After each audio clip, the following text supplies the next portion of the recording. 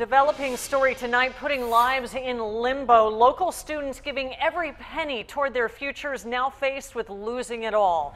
10 News reporter Emily Valdez is live in El Cajon at the school, part of a national chain under federal investigation. Emily?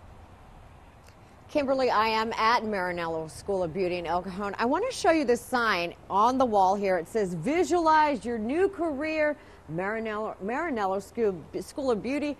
But students here are wondering if they're going to have a career at all.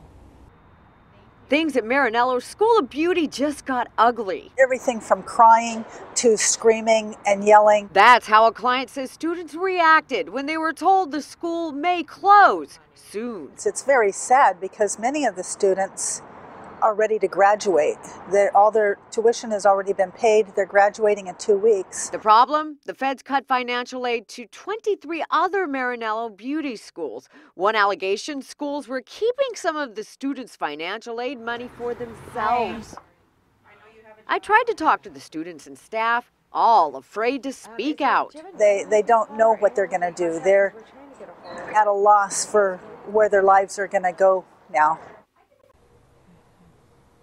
And I did call a spokesperson for the School of Beauty, but so far no one's called me back, so we're unsure if the school is closing, just as the students are unsure. We'll keep you posted. I'm live in El Cajon. Emily Valdez, 10 News. We know you will, Emily.